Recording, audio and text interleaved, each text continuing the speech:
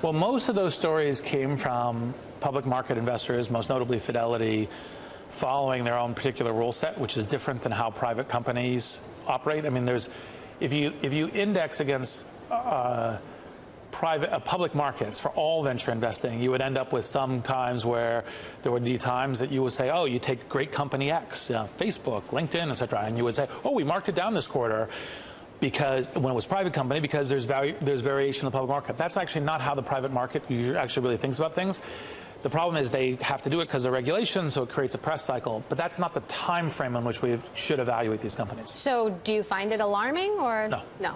I don't. Really? I actually don't even really pay attention to it. Okay. Okay. What about Snapchat in general? I mean, now that we're years into this, and there are so many different social networks, and you are the guy who created the professional social network, where's all this going? Can all of the Snapchats last? So I think so. Look, I think we obviously have a macro evolution to networks, to mobile.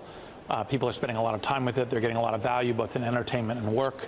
I think that those macro trends all continue to be vigorously in an upward direction. One of the things I think is particularly great about Snapchat is, and I'm not on the board there and I'm not an investor, so I don't have any inside information, but they've clearly demonstrated an ability to invent new products like stories and other kinds of things that create the new products that are defining, like, here's a new social product that everyone pays attention to and starts building their own versions of.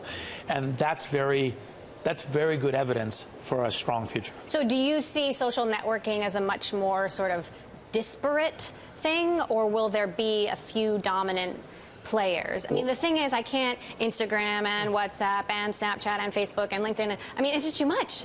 It's too much. And it also seems to me that it just can't possibly be sustainable because I will make a choice and choose 2, 3, maybe. Well, there's a lot of people in the world. So as long as if everyone makes the exact same choices, I agree with you, it's probably, 3 to 5, right? However, some people say, look, actually, in fact, like, for example, teens and so forth say, look, the actual disappearing content really matters to me. That helps me create privacy in a, kind of modern digital age. And that's one of the reasons that I adopt it. Whereas other people, like, I don't Snapchat. I presume you don't Snapchat either. I don't really Snapchat, right? Yeah. No. So that's not our 3 to 5, but it's in their 3 to 5. And there's a lot of people in the world. So you can easily get to more than 3 to 5 companies because there's different, whose list of 3 to 5 is different in different cases. So what does worry you right now? What signs are you seeing that are of concern? I'd say the primary thing that I pay attention to is, we've seen a lot of really great companies created 5 to 8 years ago. What are the companies that are being created now? Which areas will they be? For example, everyone knows that we're continuing to trend towards a mobile universe, but we haven't seen an interesting mobile breakout company in the last couple of years.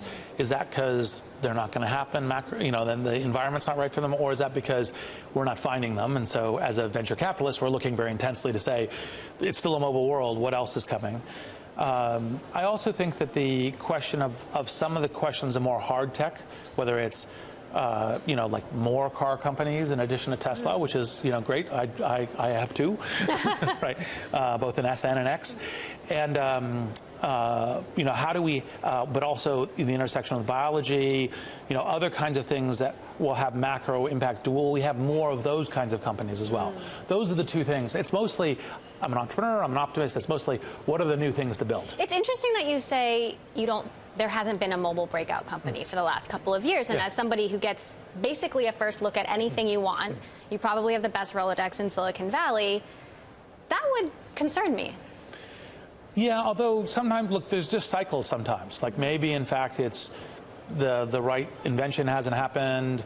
Maybe the fact is mobile distribution is still very difficult to figure out because, unlike the web, which is relatively an open platform, the internet's an open platform, the mobile ecosystems tend to be more closed platforms. They tend to be more driven by a fairly narrow aperture in the app stores. And so maybe things getting the right distribution to the right critical mass is more challenging. So maybe something will figure out how to make that happen. And so then that open ecosystem then creates more interesting things.